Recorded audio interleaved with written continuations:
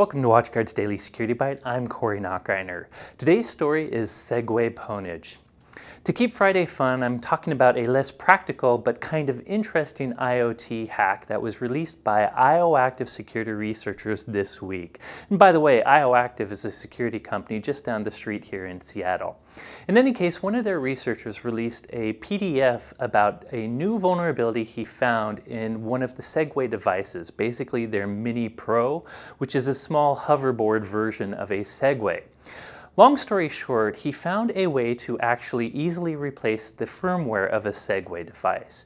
Using a mobile app that they designed, they found it was very easy to connect to a Segway device over Bluetooth.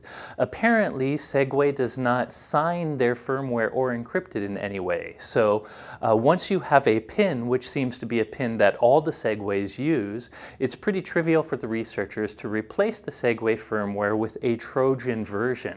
And this Trojan firmware allows them to do things like turn off fail-safes. This could allow you to disable a motor while it is moving, which would make a rider faceplant into the ground.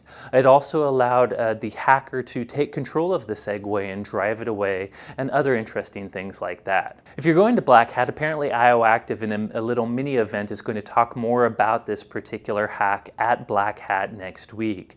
I just thought it was fun, interesting research. They have a great video of it you've seen in the background here where they show you what you can do. And these kind of IoT hacks are very visually illustrating.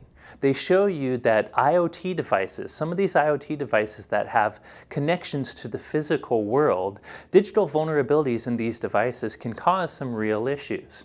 Now, I don't think criminal hackers are going to go and kind of make us fall off our hoverboards anytime soon, but it is kind of a rude awakening of what certain type of devices can allow hackers to do.